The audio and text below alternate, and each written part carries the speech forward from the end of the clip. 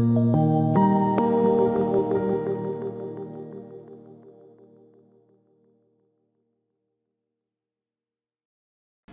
عليكم، اهلا وسهلا بيكم معايا في قناتي ستيب باي ستيب. معاكم ميس شيماء. النهارده ان شاء الله هنكمل مع بعض شرح منهج كونكت بلس لكي جي 2. السنة اللي فات بدأنا بيونت 5 ماي تاون، قسمنا اليونت لكذا لسن. النهارده عندنا لسن 2 او الدرس الثاني من يونت 5 ماي تاون مدينتي. اوكي طيب، الناس اللي اول مره تشوفنا ما تنساش تروح على زرار سبسكرايب، تعمل لنا سبسكرايب او اشتراك في القناه. ما تنساش كمان تفعل زر الجرس علشان يوصلك اشعار ان درسنا الجديد نزل. لو استفدت مننا ما تنساش تعمل لنا لايك وشير وتعرف الناس على قناتنا، قناه ستيب باي ستيب التعليميه. Let's start. Open page 7 in student's book. الناس اللي مش معاها الكتاب يا ريت يبقى معانا ورقة وقلم ونكتب المين بوينتس أو النقط المهمة. اوكي، التايتل بيقول My family is important. My family يعني مين فاكر؟ My family يعني عائلتي. My family عائلتي is تكون important مهمة. Important يعني مهمة أو هامة. My family is important. اوكي، البارت ده reading and writing. reading يعني قراءة and و writing كتابة. عندنا exercise 1 بي بتقول لنا read and circle.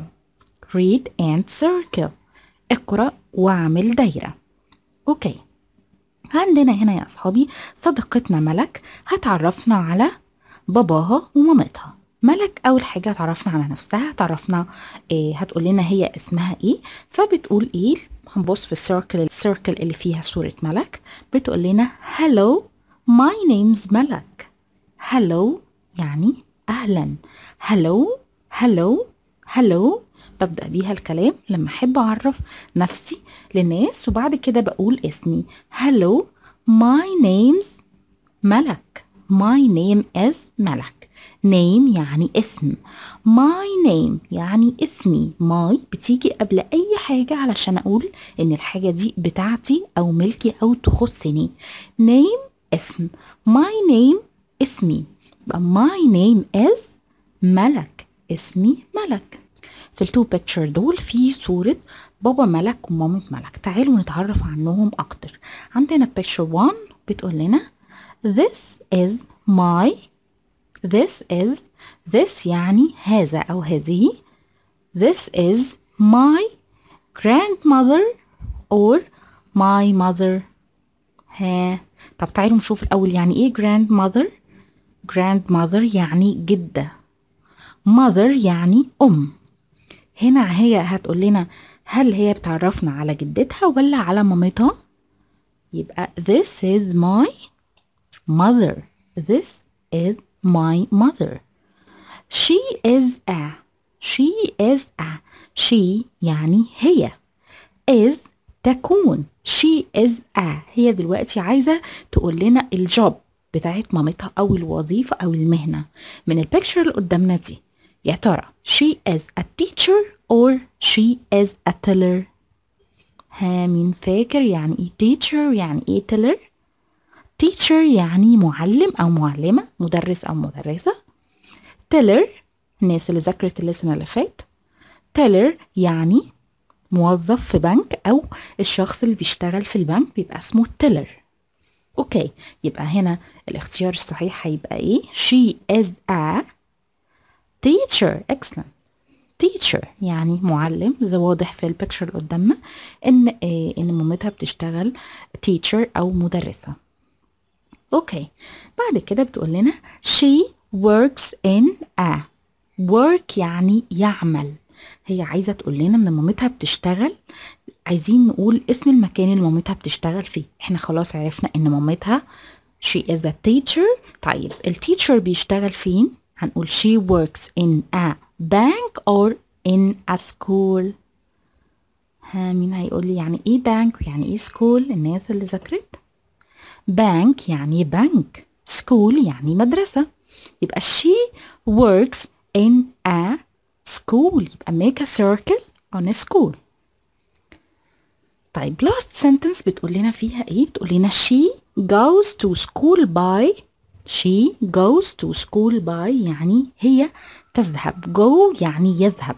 goes هنا ده الverb في ال present simple، فقلنا she goes to school by car or by bus. هي تذهب إلى المدرسة بواسطة الكار سيارة ولا باص اللي هو الأتوبيس. look at this picture.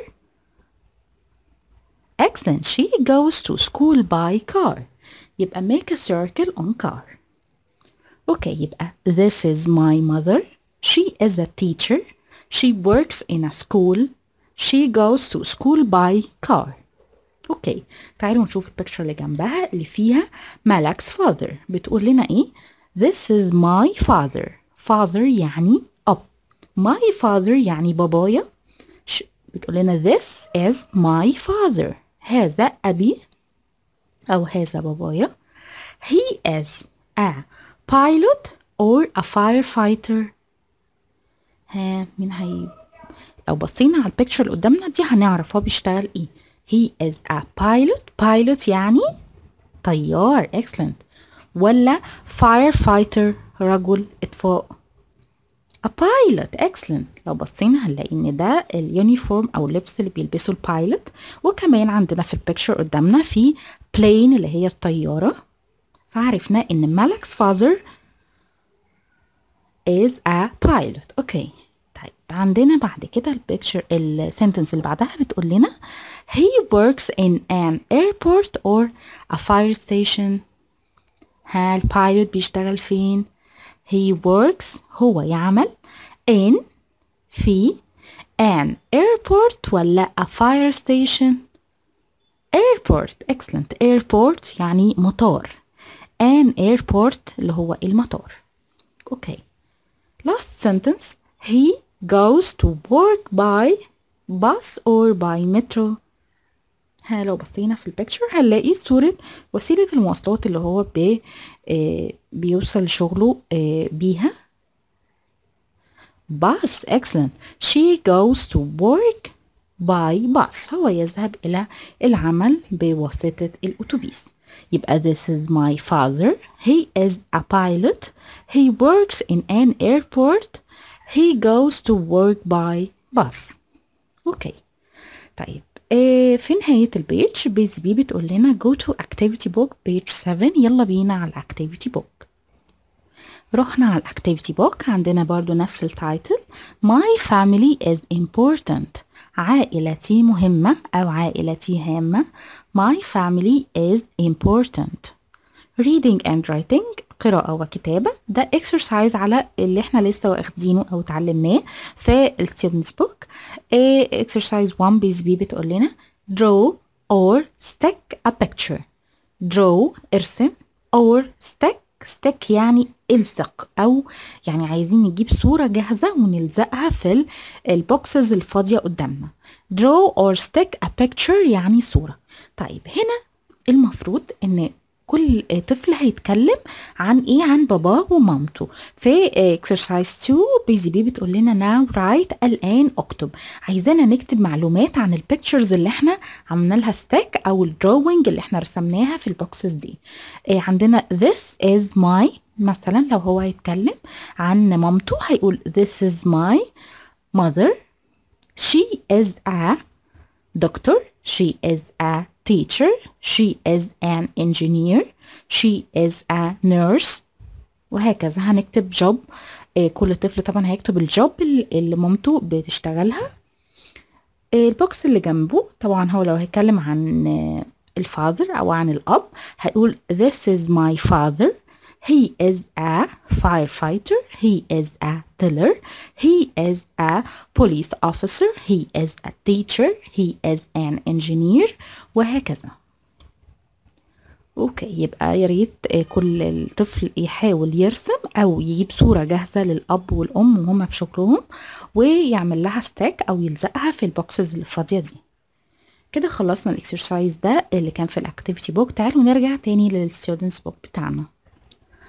رجعنا للستودنتس بوك بيج 8. reading and writing. reading قراءة and و writing كتابة.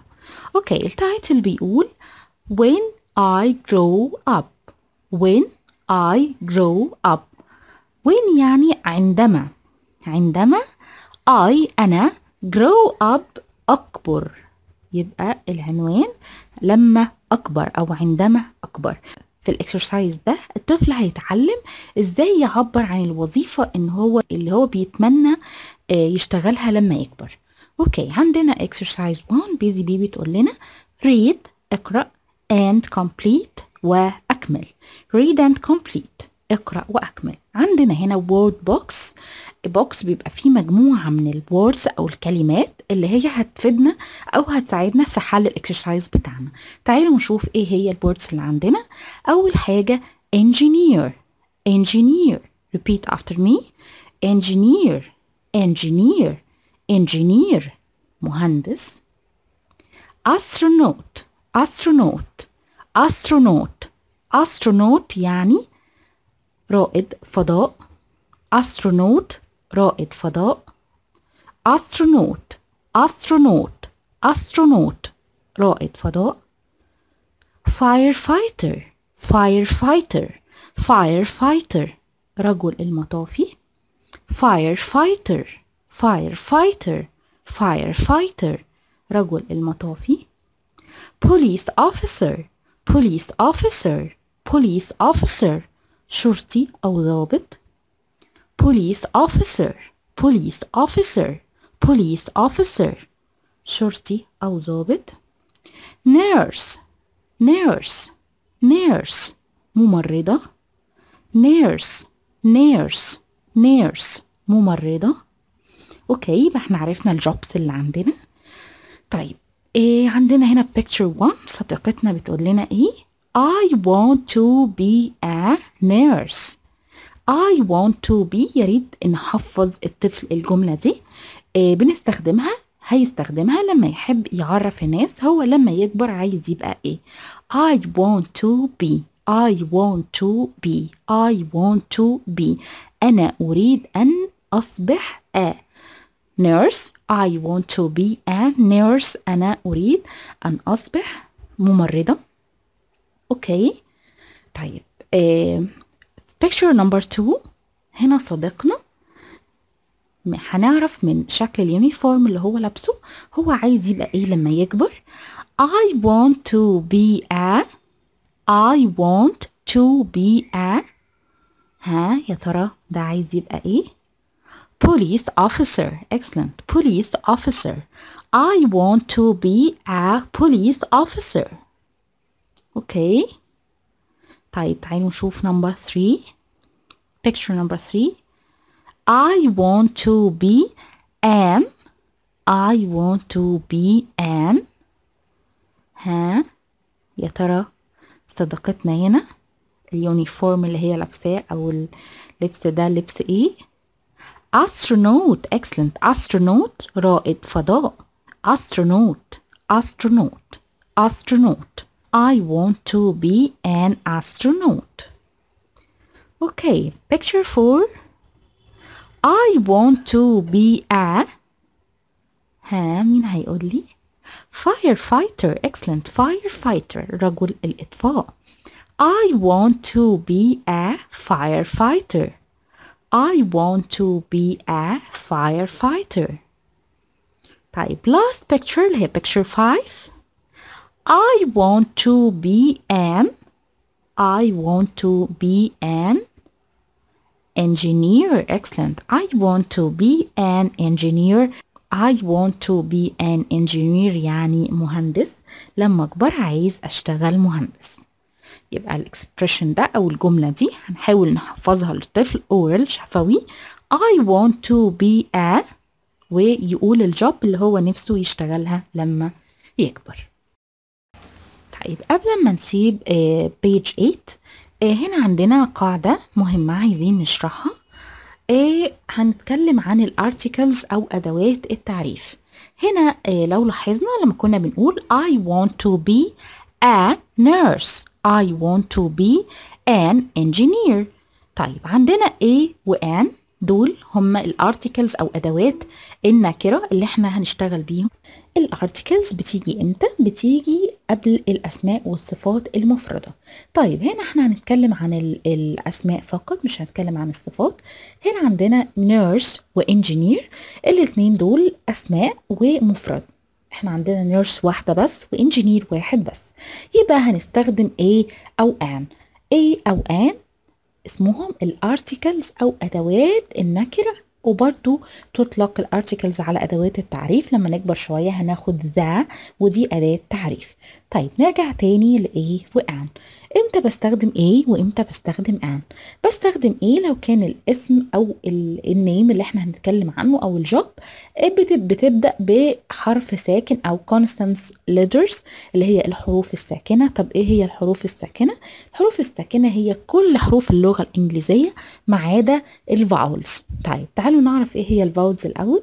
الفاولز يعني الحروف المتحركه، وهم 5 حروف: A E I O U، يطلق عليهم فاولز.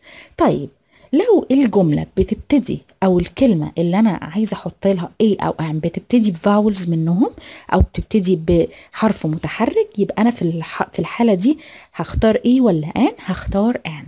هختار أن زي engineer begin with letter E، علشان كده قلنا an engineer. أوكي، يبقى دول الفاولز أو الحروف المتحركة. باقي الحروف بتوع اللغة الإنجليزية أو باقي الألفابت كلها تعتبر consonant letters أو حروف ساكنة. يعني أي كلمة هتبتدي بحرف غير دول هحط قبلها A. أوكي، زي I want to be a nurse. I want to be a nurse. nurse begin with letter N، وده consonant letters أو حرف ساكن، علشان كده اخترت A. طب امتى هستخدم ان يا ميس؟ هستخدم ان لو الجوب او الاسم اللي انا هسبقه ب A او ان بيبتدي بالفاولز اللي هم الحروف المتحركة A E I O U، 5 حروف. يبقى انا ساعتها هحط an engineer او an astronaut. an astronaut، عندنا astronaut begin with letter A وده vowel حرف متحرك. اوكي، طيب كده الجرامر او القاعده بتاعتنا انتهت، وهي قاعده A و N، وسهله جدا ان شاء الله، هتبقى بسيطه في ان احنا نوصلها للطفل. كده خلصنا بيج 8. في نهايه البيج بي بتقول لنا go to activity book. بيج 8 برضو تعالوا نروح على activity book. اوكي، رحنا على الاكتيفيتي بوك بيج 8. نفس التايتل when I grow up، عندما اكبر. عندنا exercise 1 بي بتقول لنا draw your picture. draw يعني ارسم، draw your picture يعني ارسم صورتك. draw verb بمعنى يرسم، draw ارسم. your picture يعني صورة، your picture يعني صورتك، ارسم صورتك. اوكي، عندنا في البوكس الفاضي ده هنحاول نخلي الطفل يرسم صورة له. وبعد كده exercise 2 بي بتقول لنا now write، الآن اكتب. now يعني الآن، write اكتب. طيب هنكتب ايه؟ بعد ما الطفل هيرسم صورته هيكتب لنا معلومات عنه زي اسمه. هيقول my name is ويكتب اسمه. I am space years old. I am هنا space عايزين نحط فيه عدد سنوات عمره. I am 6 years old. I am 6 years old. When I grow up، لما أكبر. when عندما. I grow up يكبر. I want to be عرفنا ان دي جملة بنعبر بيها عن الشغل اللي احنا حابين نشتغله في المستقبل. I want to be a teacher, doctor, nurse, police officer, firefighter. اوكي، طيب لو انا عايزه اقول engineer او astronaut يبقى مش هينفع استخدم هستخدم an. ليه يا ميس؟ علشان astronaut و engineer begin with vowels أو بحرف متحرك. إيه هي الحروف المتحركة يا ميس؟ الحروف المتحركة أو الفاولز هما A I O U E.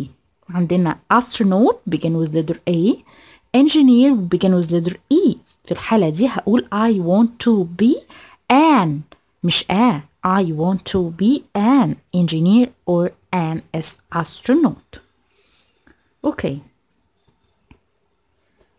طيب كده خلصنا page 8. تعالوا نرجع students book page 9.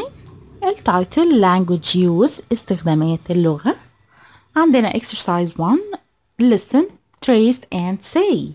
listen يعني استمع، trace تتبع أثر الكلمات. أثر الكلمات عندنا كلمات مكتوبة بالدوتد لاين أو بالخط المنقط، فهنمسك القلم وندوس على الخط ده علشان يظهر، يبقى ده هو ده التريسنج أو trace يعني تتبع أثر. and say وقول. طيب عندنا هنا 3 picture، كل picture فيها job معينة. عندنا صديقنا بيقول لنا he's a teacher. he's a teacher يعني he is a teacher. هنا شلنا الاي وعملنا الابوستروف دي. يعني ايه is اصلا؟ is يعني يكون verb to be، بيجي له تصريفات معينة، مش هنشرح طبعا verb to be دلوقتي. هنا عايزين نأكد على subject pronouns أو أسماء الفاعل. طيب عايزين يعرف الفرق بين he وشي وthey. he يعني هو، بتيجي مع الراجل أو مع المذكر. لو أنا عايزة أقول ده مدرس أو معلم هقول he is a teacher. he is يعني هو، he يعني هو يكون معلم. يبقى عندنا هنا he معناها ايه؟ معناها هو، بيجي معاها verb to be او التصريف بيجي معاه هو is. he is a teacher. اوكي عندنا هنا هيعمل tracing لكلمة he's دي، وفي السبيس اللي تحت صورة التيتشر هيكتب he's يعني he is هو يكون معلم. اوكي عندنا picture 2.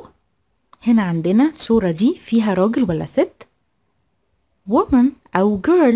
طيب عندنا السبجكت بروناون بتاعنا مؤنث أو بنت، بنقول she يعني هي. أوكي she is هي تكون، she's أو she is. she يعني هي، she is هي تكون. she is a vet يعني طبيب بيطري. vet طبيب بيطري أو طبيب اللي هو بيبقى متخصص في علاج الانيمالز أو الحيوانات، بيبقى اسمه vet أو veterinary. vet يعني طبيب بيطري. she is a vet. she is a vet. she is a vet هي تكون طبيبة بيطرية. اوكي هنا تحت البيكتشر دي في السبيس ده هنكتب she's أو she is. طيب لو بصينا بيكتشر 3 هنلاقي هنا في جروب أو في مجموعة من الناس، دول دكتورز. دكتورز مش دكتور واحد، الاس دي اس الجمع. دكتورز يعني أطباء وكتير، أكتر من واحد. in English مفيش حاجة اسمها مثنى، أكتر من one بيبقى بيتعامل معاملة البلورال أو الجمع. فهنا دكتورز أطباء. طيب ايه هو السبجكت بروناون المناسب لهم؟ هو they يعني هم. هم. طيب they يا ميس له تصريف verb to be خاص بيه. امتى بس يا ترى هقول they is؟ لا خطأ. verb to be لما يبقى السبجكت بروناون بتاعي they بيبقى التصريف بتاعي are. هقول they are هم يكونوا doctors. they are doctors. they are doctors. هنكتب في السبيس اللي تحت البيكتشر 3 they are. اوكي انا ما حبيتش اشرح verb to be بالتفصيل، انا بس عايزه الطفل يعرف الفرق بين هو وهي وهم. هو هي she هم they. اوكي عايزه اقول هو مدرس هقول he is a teacher. عايزه اقول هي طبيبه بيطريه اقول she is a vet. عايزه اقول هم اطباء they are doctors. they are doctors. اوكي في نهاية البيج بيزي بي بتقول لنا go to activity book page 9. رحنا على activity book page 9. التايتل listening and speaking استماع وتحدث. listening يعني استماع، speaking يعني تحدث. اوكي عندنا exercise 1 listen and circle. listen يعني استمع and circle يعني اعمل دايرة.